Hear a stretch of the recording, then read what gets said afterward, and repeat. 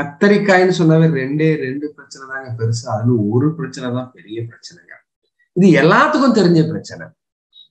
பழமொழியில கூட கெட்டிக்காரன் சந்தைக்கு போனா சொத்த கத்திரிக்காய் வாங்கிட்டு வருவான்னு பழமொழி சொல்லியிருக்காங்க. கெட்டிக்காரன் சந்தைக்கு போனா வேற காயெல்லாம் எப்படி வாங்குவான்னு தெரியல, ஆனா கத்திரிக்காயை மட்டும் சொத்த கத்திரி வாங்கிட்டு வருவான் அப்படின்னு சொல்றாங்க. அப்படின்னா என்ன? கெட்டிக்காரன் சந்தைக்கு போனா சொத்த கத்திரி, அவருக்கு அங்க போனோடனே கத்திரிக்காயெல்லாம் ஒவ்வொரு கத்திரிக்காயா தேடி பார்த்துட்டு புழுவும் நல்ல சத்தான கத்திரியை தான் தேர்ந்தெடுத்து சாப்பிட்டுருக்கோம். அதே நம்ம சாப்பிட்டா நல்லா ஆரோக்கியம் கிடைக்கும், அது சாப்பிட்டது போக மிச்சமாவது நமக்கு கிடைக்கும் அப்படிங்கிற வகையில எடுப்பாங்க. ஆக கத்தரிக்காய் என்றால் சொத்து வரும் அப்படிங்கிறது மிகப்பெரிய பிரச்சனைன்னு சாப்பிடுறவங்களுக்கும் கத்திரிக்காய் வாங்குறவங்களுக்கும் அதை விட உற்பத்தி பண்றவங்களுக்கும் அதிகமாக மனதில் வந்து போகின்ற ஒரு பிரச்சனை. இந்த காய்ப்புழு, இந்த காய்ப்புழுவை நம்ம எப்படி சரி செய்வது? விஷத்தை அடிச்சா சரி செஞ்சிடலாமா? ஏன்னா இன்னைக்கு ரசாயன விவசாயம் கொடிகட்டி பறக்கின்றது. ஒரு நாட்டில் 1/3 பங்கு விஷம், அல்லது இன்னும் சொல்ல போனால் 2 பங்கு விஷம் காய்கறி சாகுபடிக்காகவே விற்பனை செய்யப்படும். இந்தியாவில் ஒரு 15,000 கோடி ரூபாய் வர்த்தகம் நடக்கிறது பூச்சி மருந்து விற்பனையில். அதுல 10,000 கோடி எனக்கு காய்கறி பூச்சி மருந்துக்கு வாங்கிட்டு போங்க. ஆச்சரியமா இருக்குங்க. ஒரு சின்ன டப்பா இருக்கும், 30 மில்லிம்பாங்க, அதுவே 1000 ரூபாய். இன்னொரு டப்பா இருக்கும் 75 மில்லி, அது 1500 ரூபாய். இதுல ஒரு ஏக்கருக்கு எவ்வளவுப்பா அடிக்கணும் அப்படின்னு கேட்டா, ஒரு ஏக்கருக்கு 30 மில்லி. நாங்க ஒரு டேங்குக்கே 50 மில்லி ஊத்தியே அடிக்கிற ஆட்கள். இவங்க ஒரு ஏக்கருக்கே 30 மில்லி போட்டு அடிச்சா போதும் அப்படின்னா, இன்னொன்னு 75 மில்லி. இப்படி எல்லாம் காய்கறி சாகுபடியில், குறிப்பாக கத்தரி சாகுபடியில் காய்ப்புழுவிற்கு நாங்கள் மருந்து வாங்கி வாங்கி வாங்கி எங்களுடைய மகசூலை எல்லாம் அங்கே கொண்டு கொட்டி இருக்கிறோம். அடுத்து எங்களுடைய வருமானத்தை கொட்டி இருக்கிறோம், கடன் வாங்கி கொண்டு கொட்டி இருக்கோம். இந்த கொண்டப்புழு வந்தா என்ன சார் பண்ற? காலையில போங்க, அந்த கொண்டப்புழு இருக்கிறதா எல்லாத்தையும் உடைச்சு ஒரு சின்ன கூடையில போட்டு வயலுக்கு வெளியில போட்டு கொளுத்தி, சரி கொளுத்தியாச்சு, விளக்கு பொறி வச்சாச்சு. விளக்கு பொறியில தினமும் தண்ணியை மாத்தி. சரி, எப்படி விளக்கு பொறி வைக்கலாம் அப்படின்னா, லைட்டா இருக்கலாம். லைட்டு போடுறது அவங்களுக்கு ஈஸி தான். லைட்டு போட்டு இந்த லைட்டுக்கும் கீழே வைக்கக்கூடிய அந்த பிளாஸ்டிக் காரத்தட்டு மாதிரி ஒரு தட்டு வைக்கிறது, 1 அடி இடைவெளி தான். அடுத்து அந்த செடியோட உயரத்துக்கு வைக்கணும். அந்த செடி எவ்வளவு உயரம் இருக்குது, 1.5 அடி உயரக்கா 1.5 அடி 2 அடி உயரம், எவ்வளவு உயரத்துக்கு தூக்கணும். அப்ப தூரத்துல இருக்கக்கூடிய அந்த 40 மீட்டர் தூரத்துக்கு இருக்கக்கூடிய பூச்சி எல்லாம் சேர்ந்து அதுல விழும். சரி, அந்த தண்ணி எப்படி இருக்கணும் அப்படின்னா, அவருக்கு நான் முத நாள் போய் விளக்கமா சொல்லிட்டு வரேன், திம்மையாவுக்கு நீங்க கொஞ்சம் சோப்பு பவுடர் வாங்குங்க, அதை எல்லாத்தையும் கரைச்சி விடுங்க. இந்த ரின் பவுடர் 10 ரூபா பாக்கெட் வாங்கி போங்க அப்படின்னு நான் சொல்லும் போது, அது 2 ரூபா பாக்கெட், 2 ரூபா பாக்கெட் கலந்து விடுங்க அப்படின்னு சொன்னோம். சரின்னு கலந்து விட்டார். நல்லாதான் பூச்சி வந்தது. தினமும் அதெல்லாம் அரிச்சு போடுவாரு, எல்லாத்தையும் காட்டுவாரு. நானும் போயிட்டு வந்து மருந்து செலவை கொஞ்சம் கொஞ்சமா குறைச்சோம். திடீர்னு அவருக்கு ஒரு நாள் இன்னொருத்தர் அட்வைஸ் கொடுக்குறாரு, ஏன் சோப்பு தண்ணி வைக்கிற, வந்த பூச்சி நல்லாவே உடனே செத்துடணும், அடியாயில ஊத்து, அதுல அடியாயில ஊத்து, கொஞ்சம் சீமெண்ணைய ஊத்து இப்படின்ற. இவரு நல்ல யோசனையா தான் இருக்குன்னு என்கிட்ட ஒன்னும் கேட்கல. சரி அப்படின்னு சீமெண்ணெய் ஊத்திட்டாரு, அடியாயில ஊத்திட்டாரு. இதெல்லாம் ஊத்தணுன்னே என்ன ஆச்சு அப்படின்னா, அந்த பூச்சி சரியா விழல. பூச்சி விழல அப்படின்னா அடியாயில கலர் நல்லா கருப்பா இருக்கா, விழுந்த பூச்சி எல்லாம் கருப்பா மாறிடுது, அதனால தெரியலன்னு அவரே நினைச்சுட்டார். திரும்ப ஒரு நாள் எனக்கு போன் பண்ணி, சார் இப்பெல்லாம் அந்த விளக்கு போயினால ஒன்னும் கட்டுப்பாடு சரியா வரல அப்படின்னு சொல்லி வருத்தம். ஏங்க அப்படின்னா, சொத்து அதிகமாயிருச்சு சார், எதுவும் கொஞ்ச நாளைக்கு தானாக்கு. சரி, நாளைக்கு நேரம் கிடைக்கும் போது வரேன் அப்படின்னு அங்க போனோம். அங்க போய் பார்த்தா அடியாயில். ஏங்க இப்படி ஊத்திட்டீங்க அப்படின்னு சொல்லி கேட்டா, ஒருத்தர் சொன்னாரு, சார் ரொம்ப நல்லா இருந்தது, அதனால செஞ்சு பார்த்துருவோன்னு செஞ்சேன் அப்படின்னாரு. அதாவது ஒரு பூச்சி நீங்க கவர்ந்து இழுக்கிறீங்க, பக்கத்துல வரும் பொழுது அதுக்கு பக்கத்துல வரும்போதே உங்களுக்கு அந்த பூச்சி வாடகை கேட்டு அவ்வளவு தூரம் வந்த பூச்சி பக்கத்து செடியில உட்காந்து மேய ஆரம்பிச்சுடும். அப்ப நம்மளே என்ன பண்றோம், வந்த பூச்சிய நீ ஓடி போன்னு விரட்டி விடும். அது மட்டும் இல்லாம இந்த விளக்கு பொறியில ஒரு பெரிய பிரச்சனை இருக்குங்க. நம்ம கங்காதரனே வச்சாரு அப்படின்னா அவர் வயல்ல இருக்க பூச்சி மட்டும் வராது, தூரமா பக்கத்து வயல்ல இருக்கும்ல பூச்சி, அந்த பூச்சியும் இந்த வெளிச்சத்தை தேடி வரும். வந்த ஆளு நேரா விளக்குக்கு வந்துச்சுன்னா விளக்குல பட்டு தண்ணியில விழுந்து செத்து போயிடும். ஆனா வரும்போதே பக்கத்துல விருந்துக்கு போற மாதிரி அடுத்த செடியில போய் உட்காந்துரும். எது, நம்ம வீட்டு தோட்டத்துல தான் செடியில உட்காரும். நம்ம செடியில உட்கார்ந்ததுன்னா திரும்ப என்ன ஆயிடும், அங்க முட்டை வைக்கும். இப்படி இந்த விளக்கு பொறியில் இவ்வளவு அனுபவம். இந்த அனுபவம் எல்லாம் உண்மையிலுமே ரொம்ப சுவாரஸ்யமா. ஒரு பூச்சியுடைய தன்மை எப்படி, அதோடைய வாழ்நாள் எப்படி, அதை எப்படி கட்டுப்படுத்துவது, இப்படியெல்லாம் தெரிந்து செயல்பட்டால் அதுல பண நஷ்டம் வராது, மன கஷ்டம் வராது. ஆனா இந்த ரெண்டையுமே நம்ம செய்யறது இல்லை. ஆனா ரெண்டையும் சம்பாதிச்சு வச்சுட்டு எது, பண நஷ்டமும் வரும், மன கஷ்டமும் வரும், கடைசியில வெறுப்பு வரும். உண்மையிலேயே கத்தரி நமக்கெல்லாம் ஒரு பெரிய வரப்பிரசாதமான செடி. என்ன வரப்பிரசாதம் அப்படின்னா, என்னென்ன பூச்சி வரும் அப்படின்னா, நான் சொன்ன மாதிரி முதல்ல குருத்து பூச்சி ஒண்ணு, அடுத்து காய்ப்புழு, அதற்கு அடுத்து தண்டு புழு, அப்புறம் ஒரு வண்டு, சாம்பல் கூன் வண்டு, கண்ணாடி இலை பூச்சி, இது இல்லாம வெள்ளை. என்ன பொறுத்த வரைக்கும் 2 பிரச்சனைக்கு சொன்னோம்னாவே பெருசா கவர் பண்ணிடலாம். என்னென்ன, கொண்டப்புழு காய்ப்புழுவுக்கு வருது, அடுத்து வெள்ளை. இது 2 தான் சேலஞ்சான ஆளு. சரி பார்ப்போம், ஒன்னொன்னா பார்ப்போம்.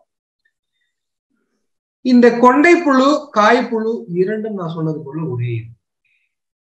இந்த பூச்சி எப்படி வரும் அப்படின்னா, தாயந்து பூச்சிகள் வரும், உங்க நாத்தங்கால்லையே அது என்ன பண்ணிடும், விட்டுட்டு போயிடும். என்ன விட்டுடும், அந்த முட்டையை வச்சுட்டு போயிடும்.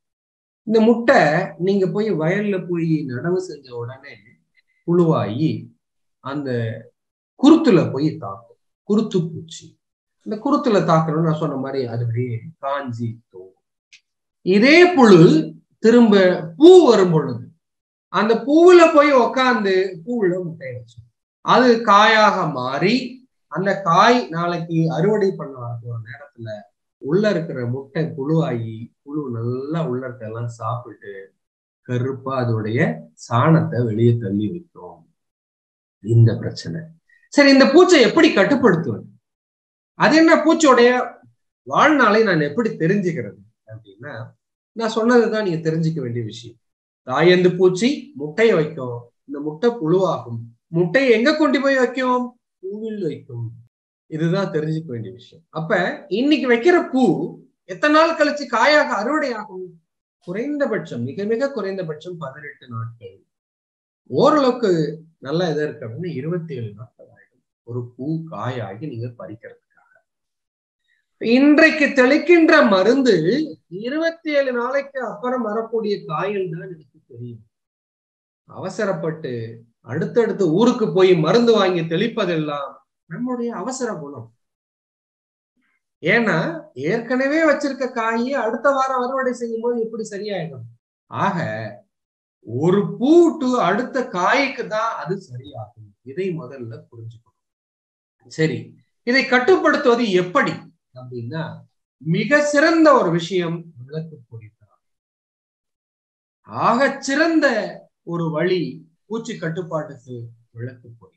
இந்த விளக்கு பொறி என்ன செய்யும், மாலை 5:30 மணி 11 மணி, இந்த 5:30 மணியிலிருந்து 11 மணிக்குள்ளதான் இது அதிகமாக நடமாடும். சித்திரை செவ்வானம் அப்படின்னு நம்ம ஒரு வார்த்தையை கேள்விப்பட்டோம். செவ்வானம் அந்த சாயந்தரமா மேற்கு நோக்கி வானத்தை பார்க்கும் பொழுது சூரியன் கொஞ்சம் கொஞ்சமாக மறையும் பொழுது இந்த செவ்வானம் இருக்கின்ற நேரத்தில் தான் இந்த பூச்சி தன்னுடைய வேலையை ஆரம்பிக்கும். எல்லா தீமை செய்யும் பூச்சி வேலையை ஆரம்பிக்கிறது எப்பன்னா அந்த செவ்வானம் தோன்றும் நேரம்.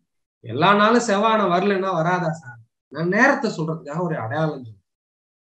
அப்ப சாயந்தரம் பொழுது இறங்குற நேரத்திலேயே இந்த பூச்சி செயல்பட ஆரம்பித்து விடும். அதன் பிறகு 11 மணி வரைக்கும் ரொம்ப வேகமா வேலை பார்க்கும். என்னென்ன வேலை பார்க்கும்? முட்டை வைக்க வேண்டிய இடத்துல முட்டை வைக்கும், அது நல்லா சாப்பிட வேண்டிய நேரத்துல சாப்பிடும், எதெல்லாம் டேமேஜ் பண்ணுமோ அதெல்லாம் டேமேஜ் பண்ணும், அடுத்த பூச்சியோட கூப்பிட்டு அது கூட உறவாடும். எல்லா வேலையும் நடக்கின்றது அந்த நேரத்துல. இந்த நேரத்துலதான் நீங்களும் ஒரு வேலை செய்ய போறீங்க. என்ன செய்ய போறீங்க? விளக்கு வச்சு. விளக்கு வச்சா என்ன நடக்கும்? அந்த விளக்கு வெளிச்சம் மஞ்சள் வெளிச்சமாக இருக்க வேண்டும். அந்த மஞ்சள் வெளிச்சத்துக்கு ஈர்க்கப்பட்டு அங்க ஏதோ நமக்கு வேண்டிய ஒரு பொருள் இருக்கிறது அப்படின்னு அந்த வெளிச்சத்தை நோக்கி வேகமாக நகரும். அந்த வெளிச்சத்துக்கு அங்க பார்த்தோம்னா இருக்கக்கூடிய அசந்து போய் பறந்து வந்ததில் அசந்து போய் கீழே இருக்க தண்ணியில் விழும். இது இயல்பான ஒரு விஷயம். அப்ப கீழே இருக்கக்கூடிய தண்ணியில் விழும் பொழுது அதோட ரெக்கை தாயந்து பூச்சி தான் அங்க வரும். யாரு முட்டை வைக்கிறாங்களோ அந்த பூச்சி தான் அங்க வரும். தாய்ப்புழு வரும்னு போய் தண்ணியில பார்க்கணும். ஏனென்றால் இந்த தாயந்து பூச்சி வைக்கின்ற முட்டை தான் புழுவாகி காய் புழுவாக கொண்டை புழுவாக மாறும். அப்ப இந்த தாயந்து பூச்சி எத்தனை முட்டை வைக்கும்? நேற்று நான் சொன்னது போல 150 இருந்து 200 முட்டை ஒரு பூச்சி தன் வாழ்நாளில்.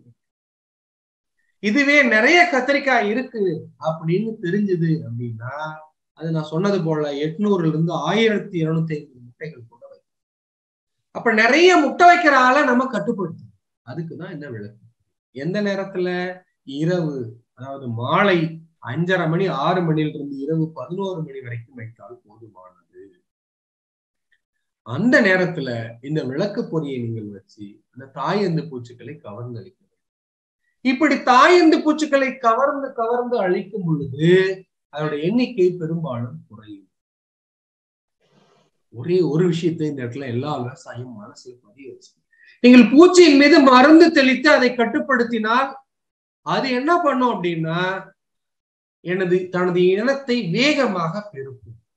அதுவே விளக்கு பொறி வச்சு நான் அதை கவர்ந்து இழுத்து அழிக்கிறேன் அப்படின்னா அது இயற்கையோட விஷயமாக நினைத்து கொண்டு அந்த பகுதிக்கு செயல்படுவதே நிறுத்தி கொள்ளும். சைக்காலஜிக்கலா இது இயல்பான ஒரு விஷயம். இது நிறைய பேருக்கு நமக்கு தெரியறது இல்லை. அப்ப அந்த போன்ற ஒரு சைக்காலஜிக்கல் ட்ரீட்மெண்ட்ல அது என்ன பண்ணும்? முட்டை வைக்கக்கூடிய அளவையை கூட குறைச்சுக்கும். இந்த சமயத்துல முட்டை வச்சா நிறைய பூச்சி செத்து போயிட்டுதான், அதனால ஏதோ நோய் பரவுதான் கொரோனா மாதிரி, நாம இந்த நேரத்துல இனத்தை பெருக்கும் வேலையை நிறுத்தி வைக்க வேண்டும் என்று ஒரு உணர்வு ஏற்படும். ஆனா மருந்து அடிச்சீங்கன்னா வேகமாக பெருகும். இது இயல்பான ஒன்று. இதுக்கு எல்லாம் ஆதாரம் இருக்கான்னு பாலகுமார் ஐயா கேட்டா, இது நிறைய புத்தகங்களை நீங்கள் படிக்கும் பொழுது கிடைக்கின்ற அறிவு. அதோட வயலுக்கும் போகணும், புத்தகத்தோட நின்றக்கூடாது, வயலுக்கும் போய் பார்க்க வேண்டும். அப்படித்தான் இந்த விஷயத்தை நாம் உணர வேண்டும். சரி, விளக்கு பொறி வச்சுட்டேன். வேற ஏதோ இனக்கவர்ச்சி பொறின்னு சொன்னீங்களே? ஆமாங்க, இது லூசினோடஸ் ஆர்கோனாலிஸ் பேர். அப்ப லூசி லூர்ஸ்ன்னு ஒரு இனக்கவர்ச்சி மாத்திரை கொடுப்பாங்க. இந்த இனக்கவர்ச்சி மாத்திரையில என்ன விஷயம் இருக்குது அப்படின்னா, எல்லோருக்கும் தெரிந்த ஒரு விஷயம்தான். பசுமாடு காளைக்காக கத்துதுன்னு சொல்லுவாங்க. அப்ப காளைக்காக கத்துது அப்படின்னு சொல்லும் பொழுது எப்படி எல்லாம் நமக்கு தெரியும்? இந்த மாடு ஒழுங்கா தீனி எடுக்காது, போய் பிடிக்கிற ஆளை ஒரு வழி பண்ணிடும், ஆள் மேல தவும், அடுத்து அதோடைய பிறப்பு உறுப்புல இருந்து ஒரு திரவம் அடியும். அந்த திரவத்துல ஒரு ஸ்மெல் இருக்கும். இந்த ஸ்மெல் எல்லாத்துக்கும் தெரியாது. ஆனால் அதே மாட்டை காளையிடம் கொண்டு சென்றால் காளை முதலில் அந்த அந்த திரவம் அடிகிறதா முதல்ல மூண்டு பார்க்கும். இதற்கு பேர் சிசிஓ கெமிக்கல். இந்த கெமிக்கல் அப்படிது ஒரு வகையான ரசாயன சுரப்பு. இந்த ரசாயனம் எதிர் இனத்தை, அதாவது ஆண் பாலை, பெண் பால் ஆண் பாலை கவர்ந்து இழுக்கின்ற ஒரு ரசாயனம். இதுக்கு பேரு சிசிஓ கெமிக்கல்னு பேர். இதே போல ஒரு பெண் பூச்சி ஆண் பூச்சை ஈர்ப்பதற்காக இழுப்பதற்காக வெளியிடுகின்ற ரசாயனத்துக்கு பேர் தான் சிசிஓ கெமிக்கல். இந்த சிசிஓ கெமிக்கலை நான் லெபார்டரியில என்ன பண்ணுவேன்?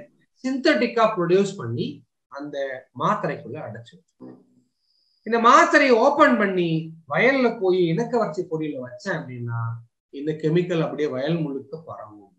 அதனால அந்த ஆண் பூச்சிகள் நேராக ஈர்க்கப்பட்டு விழுந்துடும். அப்ப பெண் பூச்சி அது வராதுங்க. அப்ப முட்டை வைக்கிற வேலை அது ஒரு பக்கம் நடக்குங்க.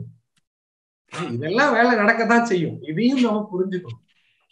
ஆக விளக்கு பொறியில் எல்லா வகை பூச்சிகளும் வந்து விழும். ஆண் பூச்சியும் விழும், பெண் பூச்சியும் விழும். நாங்க இதை பத்தி யோசிக்கவே இல்லையே. தாய் எந்த பூச்சின்னா பெண் பூச்சின்னு மட்டும்தான் நினைச்சுட்டு இருக்கோம். ஆண் பூச்சியும் இருக்காங்கிறது எங்களுக்கு தெரியலையே அப்படின்னு இப்பதான் சின்ன பண்ணையா யோசிக்கிறார். ஆம், ஆண் பூச்சியும் இருக்கிறது, பெண் பூச்சியும் தனித்தனியாகத்தான். இனக்கவர்ச்சி பொறியில் ஆண் பூச்சிகள் வந்து இதுல ஒரு விஷயம் இருக்கு. என்னன்னா, ஆண் பூச்சி உங்கள்கிட்ட வந்து விழுறதுக்கு முன்னாடி பெண் பூச்சியுடன் சேர்ந்து அது வேலையை முடிச்சுட்டு வந்து செத்துனாலும் சாகும். ஆக நான் இந்த உலகத்துக்கு வந்த கடமையை முடிச்சுட்டு வந்து சாகிறேனாலும் சாகும். அது போல இந்த இனக்கவர்ச்சி பொறியில் ஆண் அந்து பூச்சிகள் வந்து விழும். விளக்கு பொறியில் பெண் அந்து பூச்சிகளும் விழும், ஆண் அந்து பூச்சிகளும் விழும். சரி, வேற என்ன செய்யணும் அப்படின்னா, நீங்கள் மருந்து தெளிக்க வேண்டும். அது எப்படி தெளிக்கணும், என்ன தெளிக்கணும் அப்படின்னா, இன்றைக்கு நாம் பயன்படுத்தக்கூடிய எண்ணெய் கரைசல் 1 லிட்டருக்கு 5 மில்லி. கத்தரியை பொறுத்தவரை ஆரம்பத்திலே 5 மில்லி போயிட்டு, மீன் கரைசல் 30 மில்லி. இந்த ரெண்டையும் தெளிக்கலாம். அது கூட பிரண்டை கவசம். பிரண்டை கவசம் நம்ம ஆட்களுக்கு நிறைய பேருக்கு தெரியும். புதுசா வந்திருக்கவங்க தெரியுதா எனக்கு தெரியல. பிரண்டை கவசம்னா என்ன அப்படின்னா, 4 கிலோ பிரண்டை எடுத்துக்கோங்க, 4 கிலோ சோத்துக்கத்தாழை எடுத்துக்கோங்க, 1 கிலோ வசம். இந்த சோத்துக்கத்தாழை சின்ன சின்ன துண்டுகளாக நறுக்கி, பிரண்டையும் சின்ன சின்ன துண்டுகளாக ஒடிச்சு, நறுக்குன்னா சாறு வெளியே ஒடிச்சு, ஒரு 20 லிட்டர் தண்ணியில அதை ஊற வச்சு, அதை நல்லா கொதிக்க வச்சு அந்த தண்ணியை வடிகட்டி ஆற வச்சு, இப்படி கொதிக்க வச்ச தண்ணீரை 2 நாளைக்கு மேல பயன்படுத்தக்கூடாது, கெட்டு போயிடும். இன்னொரு வழி, நான் கத்தரி சாகுபடி பண்ண போறேன்னு முதல்லயே முடிவு பண்ணிட்டா, ஒரு பக்கம் ஓரமா நம்முடைய பரமசிவம் ஐயா மாதிரி பிரண்டை, சோத்துக்கத்தாழை, வசம்பு இதெல்லாம் ஒரு ட்ரம்ல போட்டு ஊற வச்சிடும். ஒரு 60-70 நாட்கள் ஊறிடுச்சு அப்படின்னா, அதுல ஊறி அதுல இருக்கக்கூடிய சாறுகள் அப்படியே இறங்கி இந்த தண்ணியில எல்லாம் இருக்கும். அப்ப இந்த தண்ணீரை முழுமையாக நாம் பயன்படுத்த 20 லிட்டரையும் ஒரு ஏக்கருக்கு அடிச்சோம். 10 டேங்க் அடிக்கிறோம்னா ஒரு டேங்குக்கு 2 லிட்டர். இல்ல நான் 6 டேங்க் தான் அடிக்க போறேன்னா ஒரு டேங்க் 3 லிட்டர், 3.25 லிட்டர். இருக்கின்ற நீரை முழுமையாக பயன்படுத்த வேண்டும். எண்ணெய் கரைசல், மீன் கரைசல், பிரண்டை கரைசல், இப்படி அஸ்திரத்தை கையில் எடுக்க வேண்டும். விளக்கு பொறி தொடர்ந்து பயன்படுத்த வேண்டும்.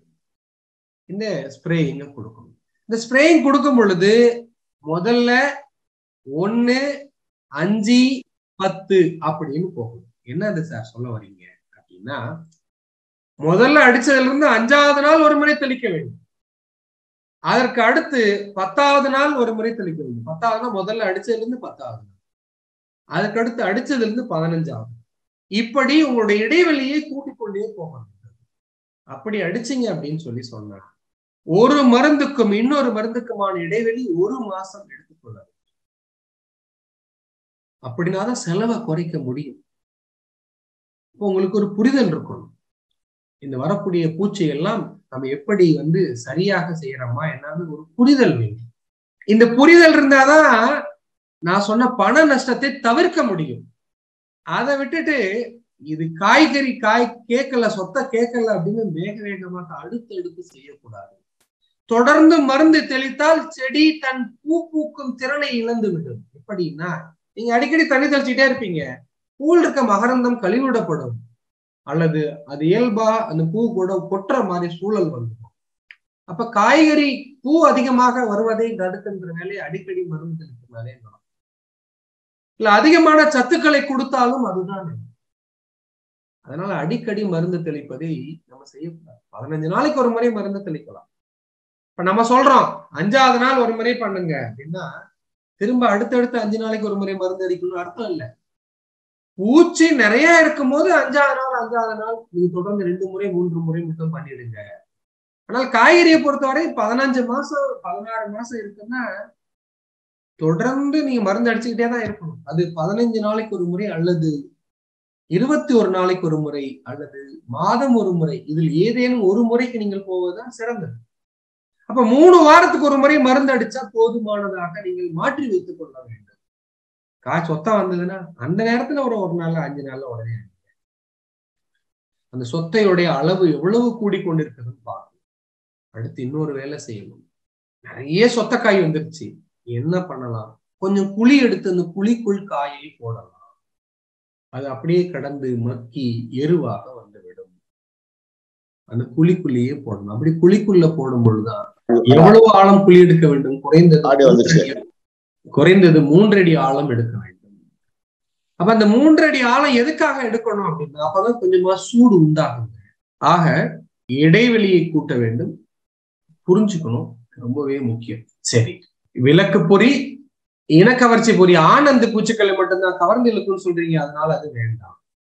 அப்ப விளக்கு பொறி மட்டும் போதும். அதுக்கடுத்து இந்த எண்ணெய் கரைசல், மீன் கரைசல், பிரண்டை கரைசல் இதை தெளிக்கணும்.